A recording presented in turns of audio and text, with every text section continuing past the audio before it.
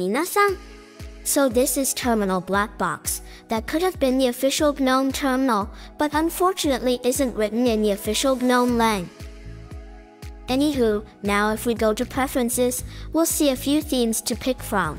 One very nice thing here is that themes will paint the full app and not just the terminal.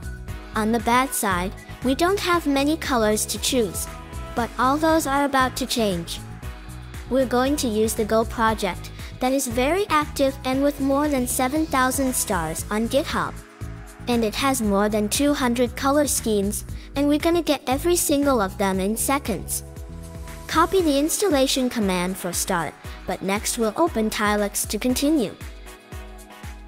Reason is that Goah doesn't offer support for Blackbox, but it's super easy to open a pull request and fix that.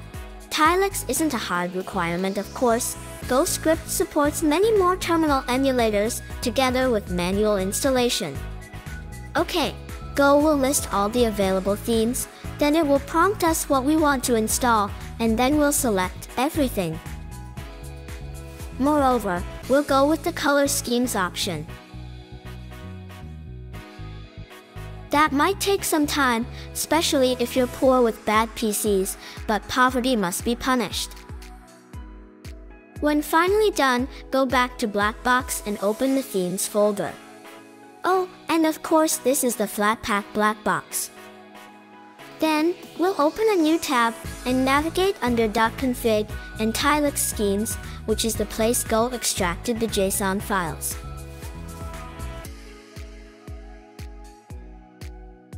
Select everything and move them to Blackbox directory that commonly in such apps is inside the sandboxed structure.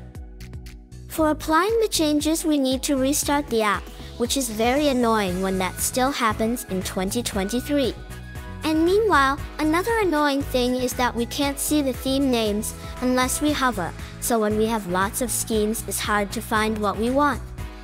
Eventually, Blackbox is a seriously cute app, but it could have been officially cuter if it was made in Rust.